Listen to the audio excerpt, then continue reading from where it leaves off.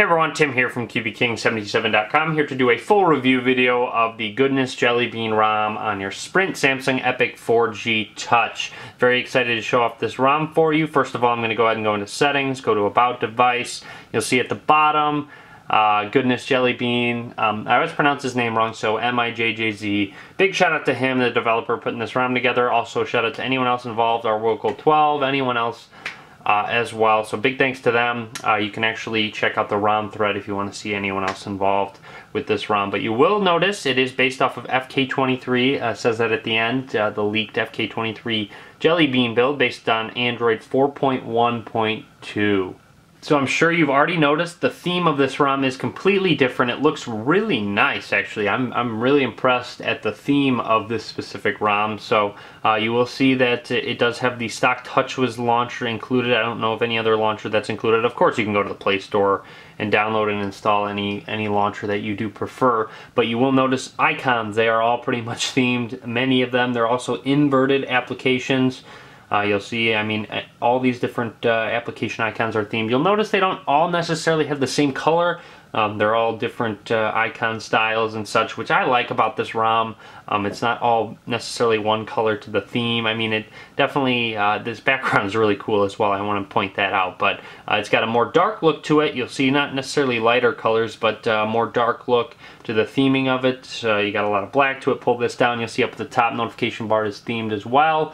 You can swipe away notifications, of course. You have settings in the upper right hand corner. You have expandable notifications with power saving, airplane screen rotation, mobile data. You can press and hold on any of them and it goes straight into that specific setting that you want to check out. Go into the camera application. Of course, pretty much a stock camera application. Nothing necessarily out of the ordinary with that one. Take a quick picture there. Also wanted to make a note of the lock screen. You will see it does have the actually water ripple effects from the Note 2 and S3 that they have included. So that's kind of cool. You can swipe up from specific applications and it opens those up. You'll see the dialer right here. Very clean looking dialer. I really like the look to this. You can go over to logs, favorites, contacts as well. I haven't signed into my Google account yet, but that would be the dialer there. Again, nice look to that water droplets. You can pull down the notification bar while you are in your lock screen. You can actually customize these shortcuts, so you'll see, I believe this is Google Now shortcut. I don't know, my Google account's synced as I mentioned, so the cards are not going to show up. I can try and do a voice search. What's the weather like in Las Vegas, Nevada?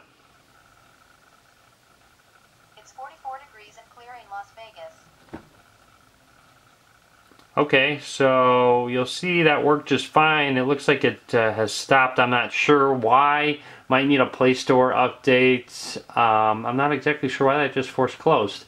But anyways, I will actually report this to the developer right away, so hopefully that'll be fixed by the time they actually release. They haven't necessarily posted this ROM download yet. But again, I'll make a note now letting you know if this Google Now issue is because I haven't signed into my Google account or what it's all about. If it needs to be updated, I'll let you know. But again, hopefully that gets updated. It should work just fine. So expect it to, once you download it yourself, expect that to work. Let's go to the messaging application. We can go ahead and send a quick message to Google 466453 and we can say, hey, and send it. You'll see all themed. It does have direct call. You can use it when you pull it up to your face. I'm going to do that now. I actually just put it up. I don't think the keyboard can be open. I don't know. But I'm going to put it up to my face. It just did a quick vibrate and then it should actually call that specific number. There's the nice in-call screen. Looks pretty cool. I'm going to end that real quick. My number isn't on my Epic 4G Touch, so that text message did fail. You'll see you have another themed keyboard. I believe it is the Samsung keyboard, so it does have the swipe capabilities. Again, it is themed blue. You can pull it down. You can choose input method. They have swipe as well. If you are a fan of swipe, I can pull that up so you can take a look at that. So it is just a standard swipe. I'm not going to register or anything, so skipping everything, go back, and there we go. So swipe, looking the same. It isn't themed swipe, but the Samsung keyboard is themed. Cool application they've included is the pop-up browser, so we can go ahead and select that, and you'll see it's just the pop-up browser, just like from the S3 or the Note 2 that shows up. You can just select that as a separate application, so when you exit out of it, you can go back home, you can go into a messaging application. Your pop-up browser is still there if you're trying to read something, anything like that. So really great. You can actually press this arrow and it will open up the full browser. You'll see the full browser is themed as well, and it will bring us to that specific application. I also want to make a note, when you click on a link to go to a site, it gives you the option to open up pop-up browser or your full web browser as well. So you can either choose to go to the internet browser, or again, you can go to that pop-up browser. It does have various inverted applications. I believe the Play Store is inverted. The calculator has a nice theme to it. I believe Google Talk is inverted. Gmail might be inverted as well. Since those are inverted, it's definitely going to use a more dark look to it. It'll go very well with this specific theme. So you'll also notice, of course, those icons are themed.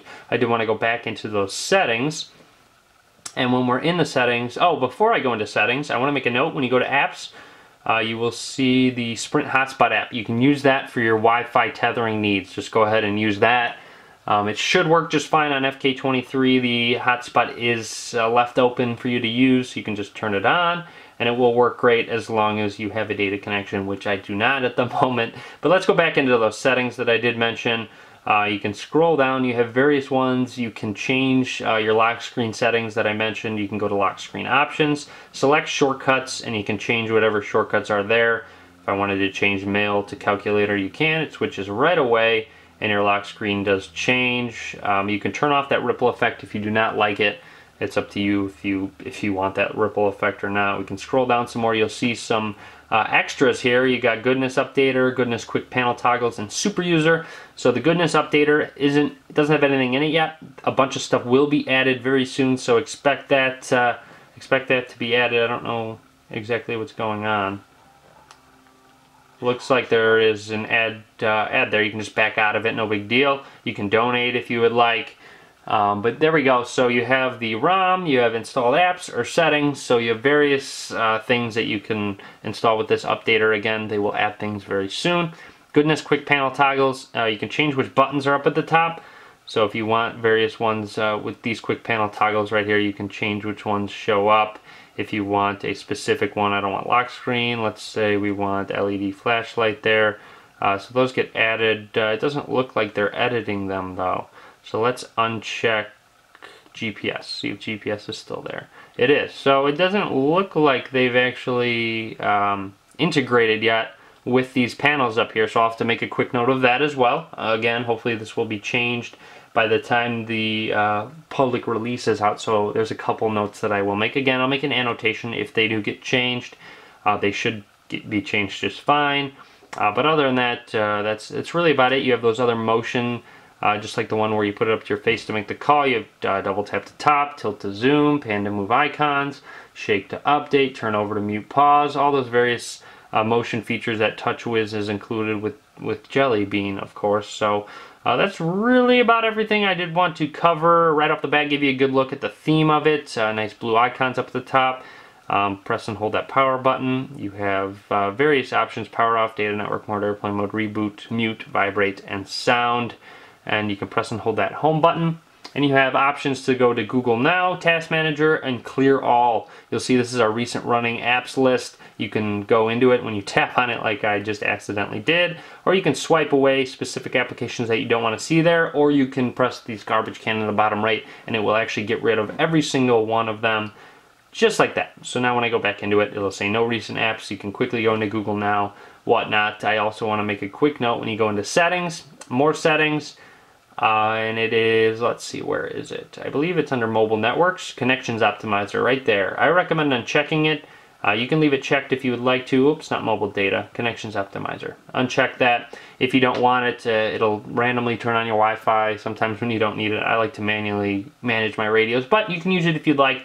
I always like to show people where that's at, because some people will say, why is my Wi-Fi randomly turning on? I didn't ask it to. Well, that's why.